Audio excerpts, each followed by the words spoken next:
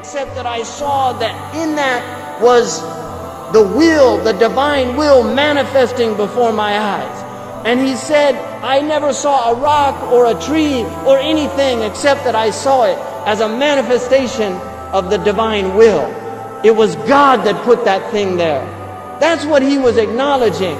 And then he said, وَمَنْ يُعَظِّمْ حُرُمَاتِ اللَّهِ فَهُوَ خَيْرٌ لَهُ عِنْدَ رَبِّهِ. That the one who exalts the hurumat of Allah, the sanctified things of God.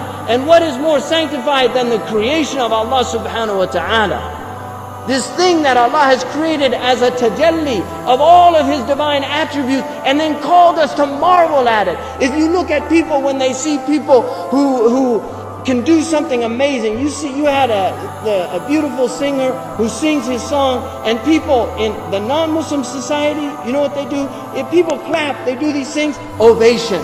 They do an ovation, right? Which is to praise. That is because of what's happening in their hearts. They see something extraordinary and they want to praise that thing, because they're seeing something that has affected their souls. So when they see somebody who's mastered the piano and he gets up and plays some extraordinary piece by Rachmaninoff or Beethoven, they all stand up and they clap and clap to say, what an extraordinary thing you've just done before our eyes. How extraordinary. That's what they feel like doing because it's so amazing. And yet, we're in this incredible existence, this amazing creation, stars in the heavens, galaxies. We've got Hubble telescopes that look at the far corners of the universe, the massive expansiveness.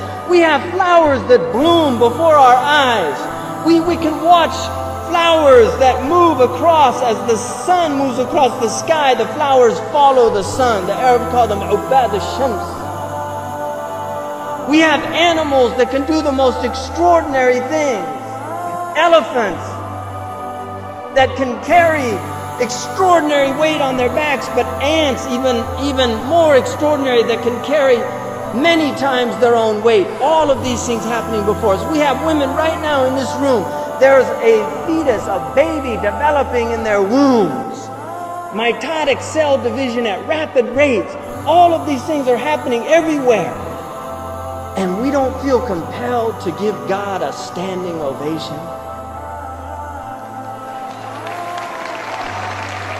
To stand up before Allah subhanahu wa ta'ala and say, Allahu Akbar, Allahu Akbar, Allahu Akbar. Really to stand in ovation before our Lord.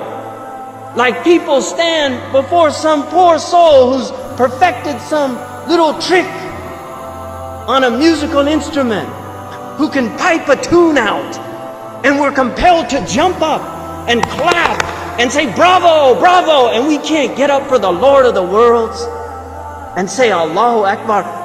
Ma gharraka bi rabbika al-kareem. What has deluded you? What has deluded you? What has taken you away from the praise of your Lord?